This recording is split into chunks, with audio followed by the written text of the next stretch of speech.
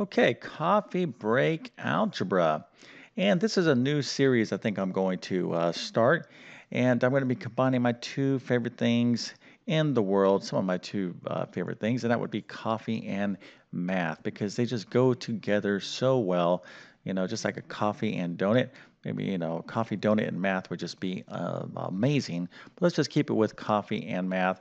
And my goal is going to be is to review some random algebra concepts in the amount of time it takes to consume a nice cup of coffee.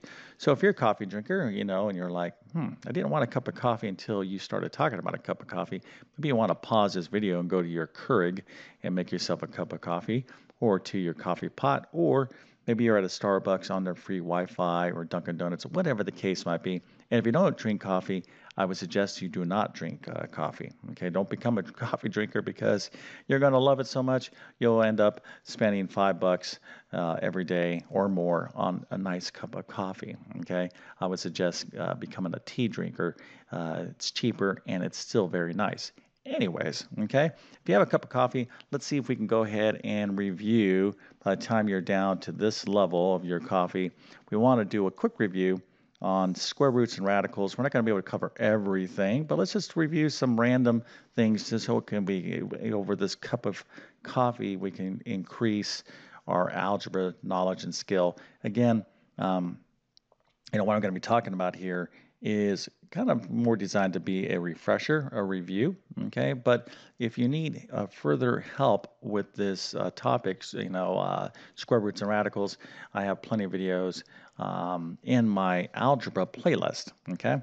Now, before we get going, so let's hold up our cup of coffee here. Before we get going, let me go ahead and quickly introduce myself. My name is John. I'm the founder of TabletClass Math. I'm also a middle and high school math teacher, and over many years I've constructed what I like to believe is one of the best online math help programs there is.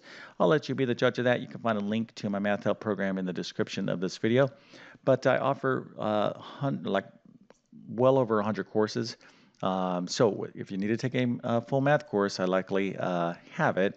And if you need help in a math course, I can likely help you out. So I offer full, complete, comprehensive lessons, and I teach you how to solve the most common problems you're going to face in middle and high school mathematics, literally to solve thousands of problems, all video based.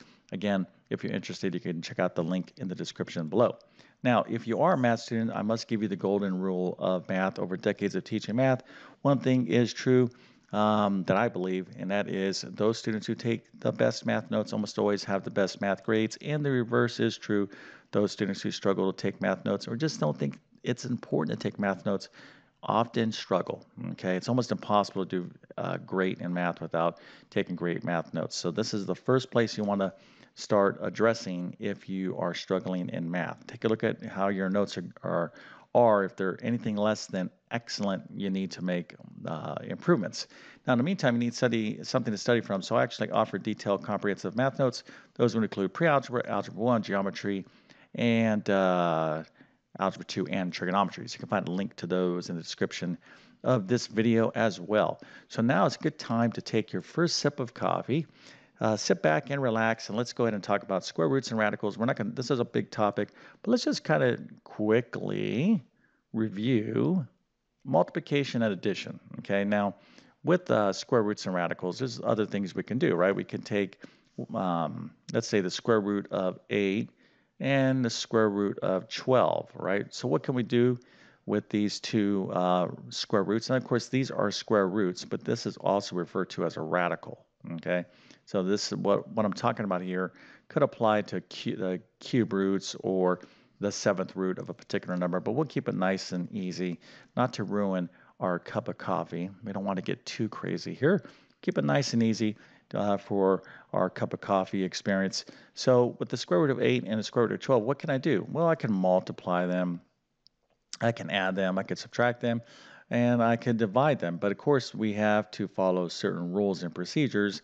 And now what I'm talking about is not going into our calculator and getting decimal equivalents and adding them up. Okay, of course, anyone could do that. When we're talking about using our knowledge of square roots and radicals, the rules, okay, rules of algebra to work and simplify these things. So if you haven't learned this yet in algebra, then this is by no means a substitute for a full lesson.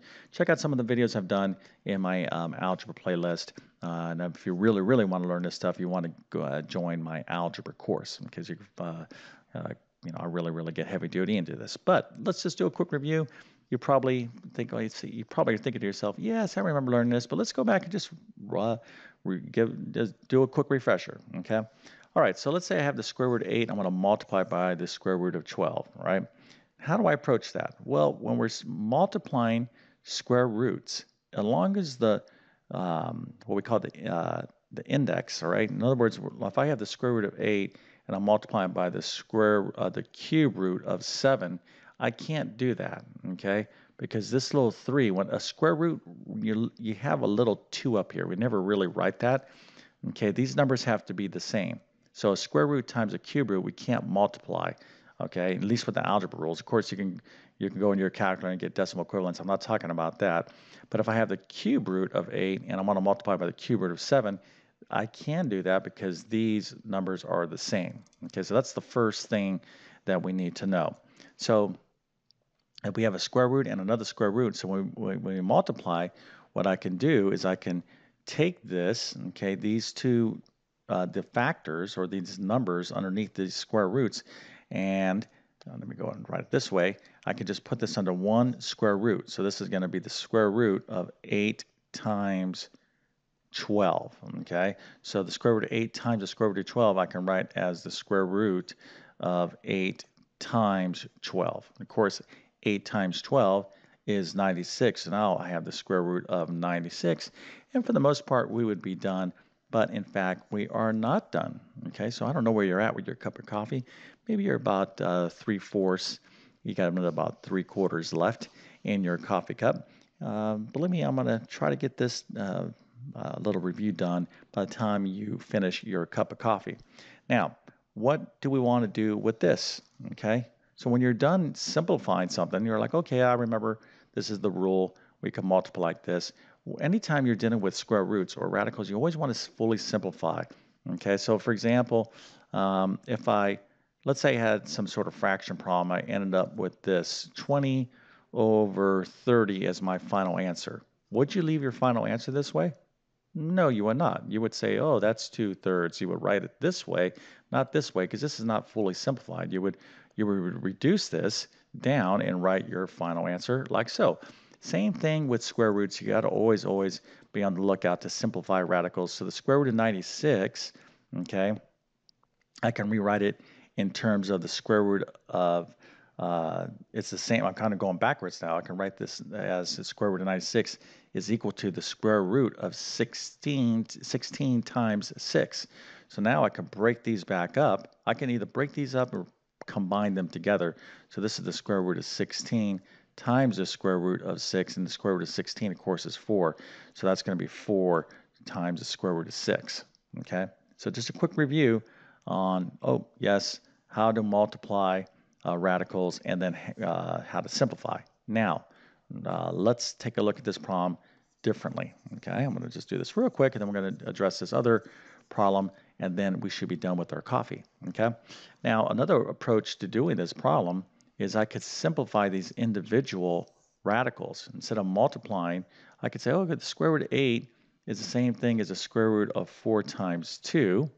Okay, or the square root of, let me get rid of all of this. The square root of 4 times 2, I could break that up. Square root of 4 times the square root of 2. So the square root of 4 is 2, plus or minus 2, but let's just leave it as 2. So 2 times the square root of 2. Now, I'm going to multiply this by the square root of 12, which is the same thing as the square root of 4 times 3. So I can say, oh, that's the square root of 4, square root of 4 times the square root of 3, and the square root of 4 is, again, 2. Okay, so I have 2 square root of 3. Now, what if I had this problem, 2 times the square root of 2 times 2 times the square root of 3? Well, how do I do this? You multiply the numbers times the numbers. 2 times 2 is 4. And then, of course, I'm going to do my little radicals here, right? Square root of 6 times square root of 3 is the same thing as the square root of 2 times 3, which is the same thing as the square root of 6. And, of course, I have that right there. Okay. All right, so you can go individually or you can go this way. But again, multiplying radicals, just remember, ultimately you're likely going to have to end up simplifying. So you can simplify at the end or simplify before you get going. Both ways should lead you to the same answer. Now, let's take a look at addition real quick before we run out of coffee. So the square root of 8 and the square root of, we want to add square root of 8 plus the square root of 18. Now, there's no guarantee that we can actually do this problem, but this is very much like combining like terms in algebra. Okay, so if I have like 2x plus 3x, whoops, 3x, I'm going to write this, 3x, that is 5x. But if I had 2x plus 3y, well, I can't do anything with this because I cannot combine like terms. These are like terms, so I can combine them.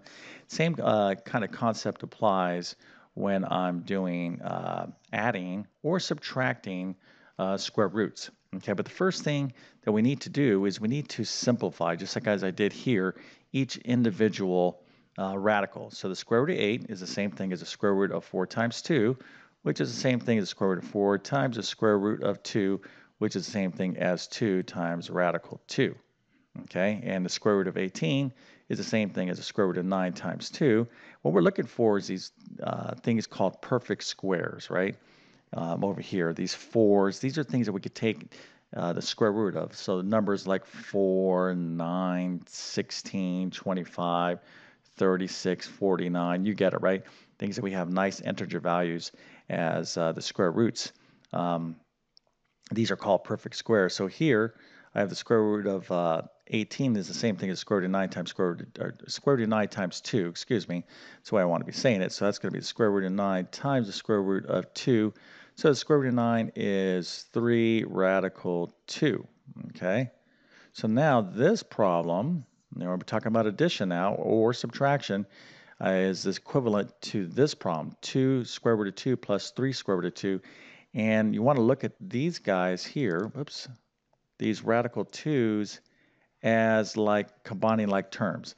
If you have the exact same radicals, square root of 2 and square root of 2, I just add these numbers. So this is going to be 2 and 3. This is going to be equal to 5 square root of 2. Okay, so that is our answer. But if you had a situation, let's say I had 3 square root of 3, okay, could I do anything here? No, I could not, because these guys are not exactly the same. So we would just be stuck, and this would be as simple as we can take it, right?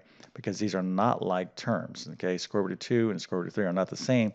But if they are the same, like they are in fact in this problem, then these are like terms, and so we just add the coefficients here. So 2 and 3, that would be 5 square roots of 2. All right, so addition and subtraction work this way, and then we have multiplication, and then we didn't talk about division, but division has its own kind of properties. But again, we're probably out of coffee, and I don't want to talk too much more because, math without coffee, it gets to be a little tedious sometimes.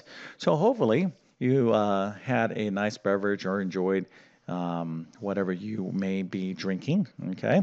And the whole idea here is this. Learning algebra, learning mathematics in general, you always got to be doing quick spot reviews. You probably maybe noticed your teacher doing little random pop quiz questions, right? You're like, hey, why are you giving me a quiz on this? We learned this a long time ago.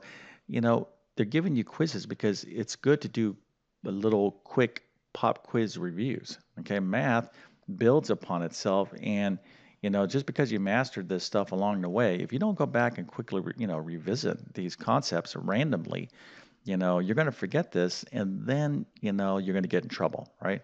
So math is constant learning, constant review, learning, reviewing, learning, reviewing. That's the way you build a strong foundation, okay? And, there's nothing better than doing math than with a nice cup of coffee.